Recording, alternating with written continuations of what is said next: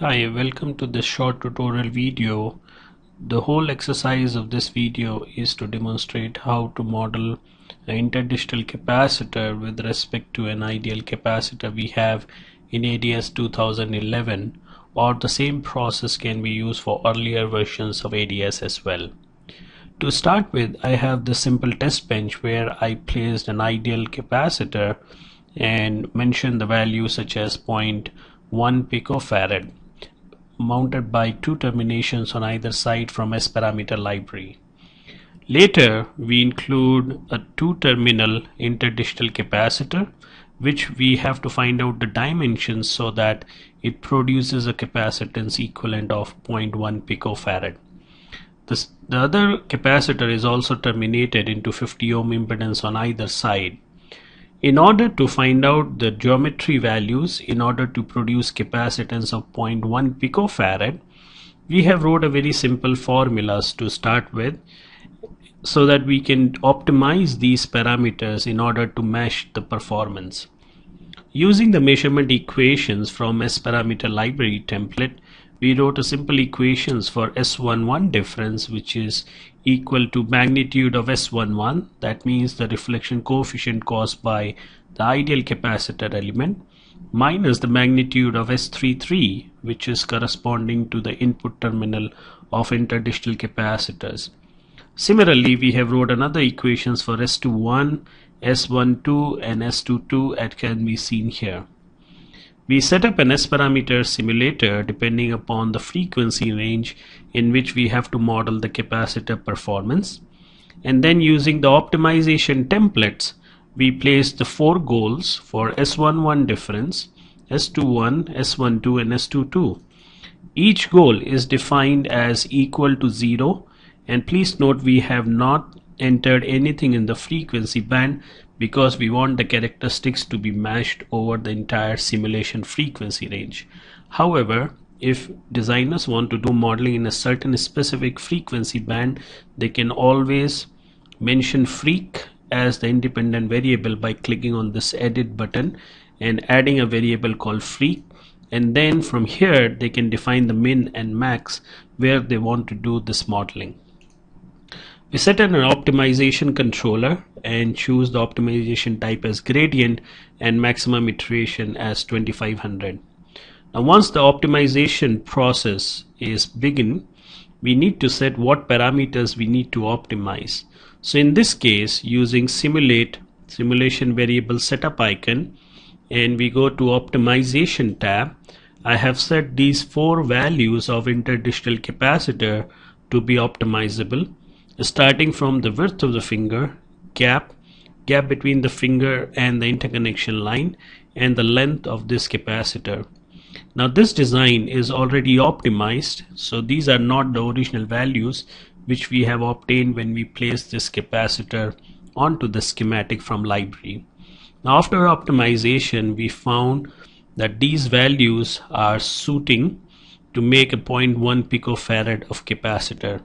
Now if we run a normal simulation, we can observe the quality of the graphs representing characteristics of the ideal lumped capacitor and the microstrip interdigital capacitor. So let me try to fit this screen in the video so that you can see all four graphs almost overlapping on each other, exhibiting that interdigital capacitor is operating 0.1 picofarad as we desired in this case.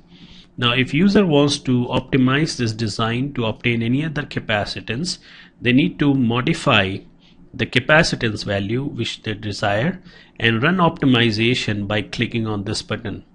By clicking on this button, it will re-optimize these W, G, GE and L value to produce those certain capacitance. However, care must be taken to accurately define the dielectric over which this printed interdigital capacitor has to be modeled. So in this case, we have chosen 1.6 mm height FR4 dielectric with ER of 4.6, the metal thickness as 35 micron or 0.035 mm, and a loss tangent of 0.0023. As you would imagine, the capacitance value which largely get affected based on the dielectric which is used for implementation. So this concludes the part 1 of the video. Let's talk about how can we create custom footprints in ADS and then associate it with a particular component which doesn't have any footprint information. To begin the footprint generation for any component, it's very important that we read the data sheet to see what manufacturers has recommended.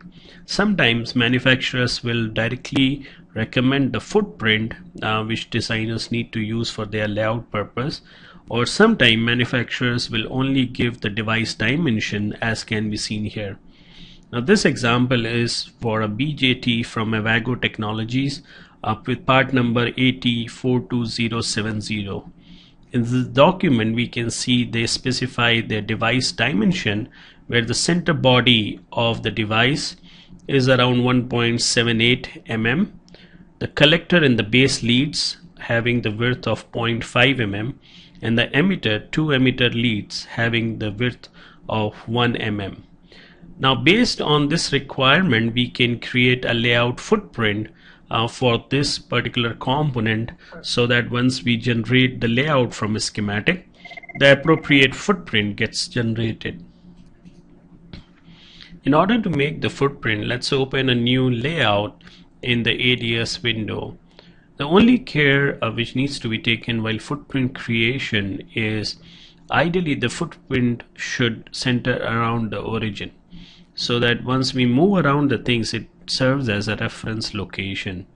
The origin of ADS can be read using these coordinate numbers here, or usually it is denoted with slightly bigger plus sign in the layout grid. So if I place my cursor here, you can read the first coordinate reads as 0, 0. So these are absolute X and Y coordinates which reads as 0, 0. In order to begin the layout footprint creation based on the device dimension, in this case we can use these polygons, polylines, rectangle or circle kind of drawing utilities in order to make our desired footprint.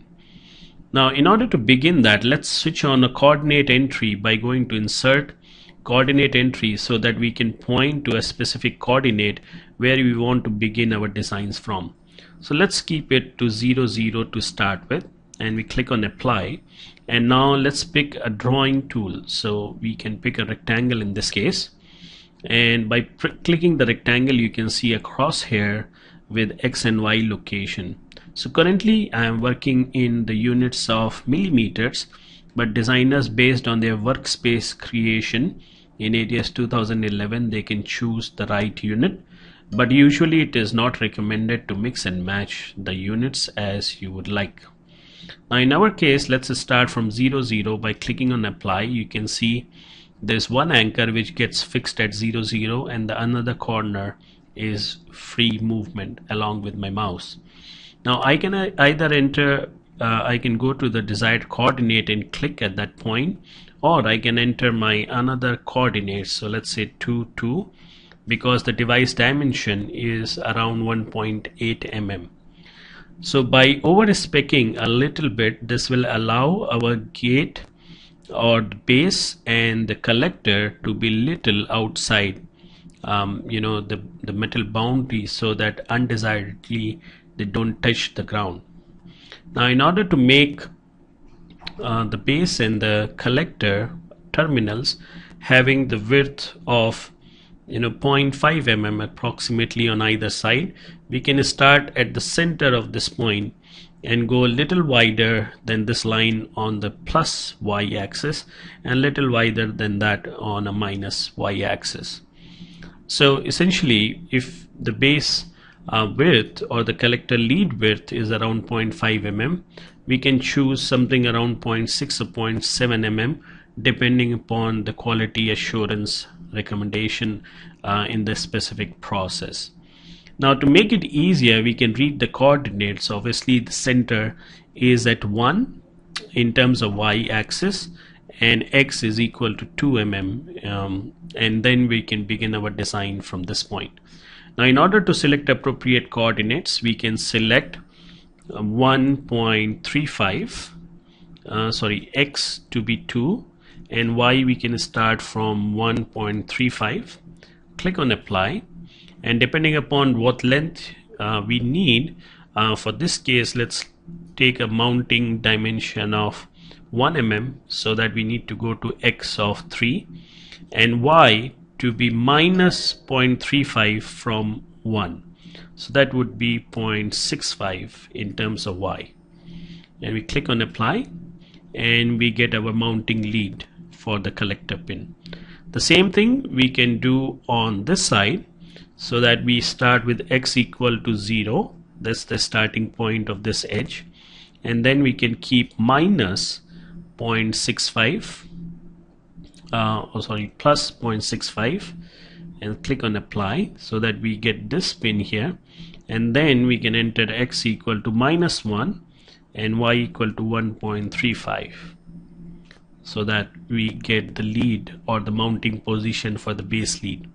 Remember, these BJTs or FETs have a pretty long base, emitter and all these terminals, but they can be cut as per the mounting convenience.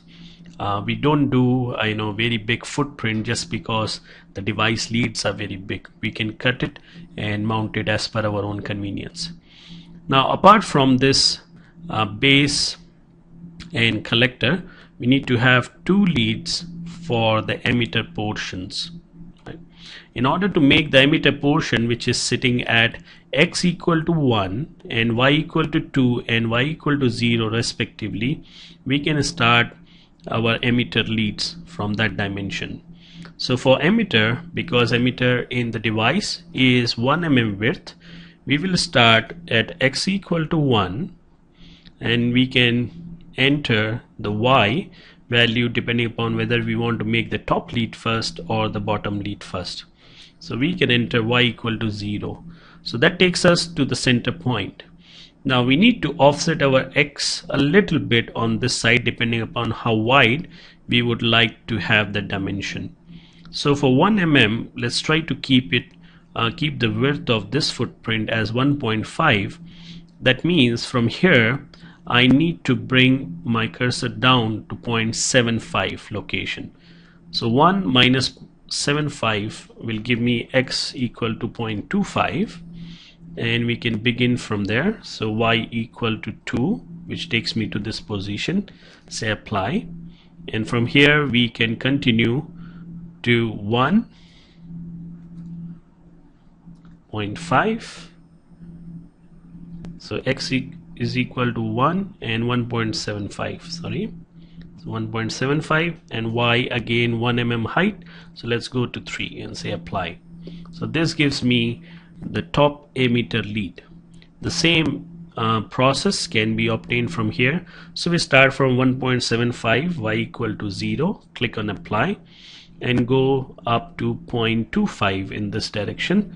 So we go to 0.25 and then Y equal to minus 1 to have 1 mm lead length, and click on apply, and we have the border lead as well.